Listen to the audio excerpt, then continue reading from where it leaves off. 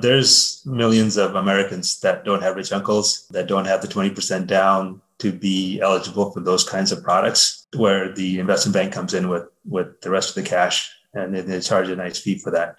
So how do you solve that problem? How do you solve it for the working class Americans? You do that through technology by delivering consistency. That is the essence of true fair lending.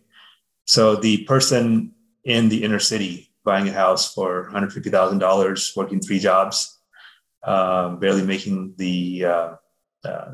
making enough money to make the payment, should get the same level of experience and fast closing, same level of 7-day closing as a person buying $1 million house in Newport Beach. And that is all about consistent service delivery.